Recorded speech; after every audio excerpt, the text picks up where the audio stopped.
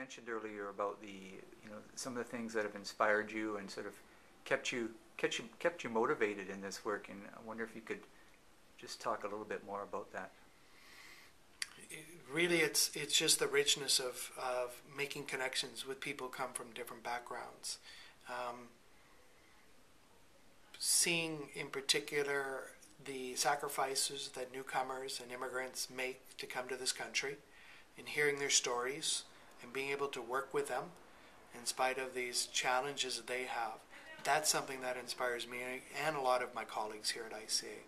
And then what we get to do is be like a conduit that goes out into the wider community to help our businesses, our organizations, the wider community better understand what are some of these challenges that are being faced by newcomers, and how we can find ways to work together to be able to integrate and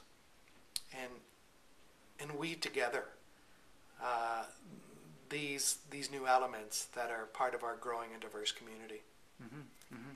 And this is sort of, this kind of keeps you amped up, so to speak, as a... I never get bored in this job.